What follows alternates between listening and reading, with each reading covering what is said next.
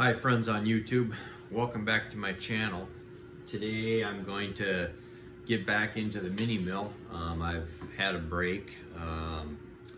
COVID-19 hit, I got some good stuff done on this, and then it got warm out, and I have an old Jeep that I love, and every spring it takes more time than I'd care to keep it in good condition.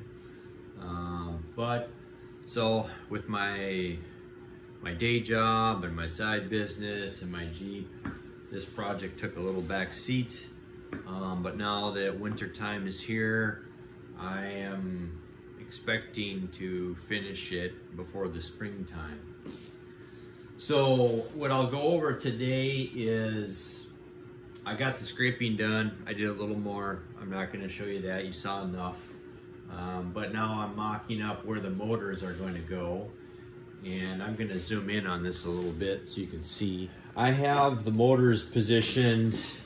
I'd like to not have the Y-axis motor sticking out here and the X-axis motor sticking out here, because as you can see, I have a really small shop. This is a two-car garage. A small old two-car garage at that. So this extra 3-4 inches is kind of a big deal.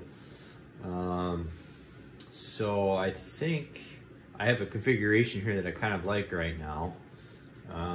This motor would be, these are just some spacers, but this motor would be sitting right here, and it would go back and forth like this, and it clears the one below it, because when the table's over here, this one moves with the table. So I got a couple parallels there. I put them in there, and there would be a plate that mounts here, and then I have to get pulleys, a pulley for here, a pulley for here. I'm choosing to do pulleys to drive this instead of direct drive.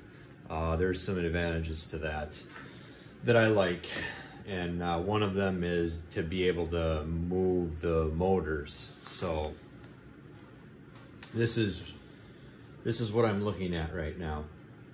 I'm gonna skim a little material off here to make this surface be square with the top, so that way this motor down here is parallel and perpendicular to the table.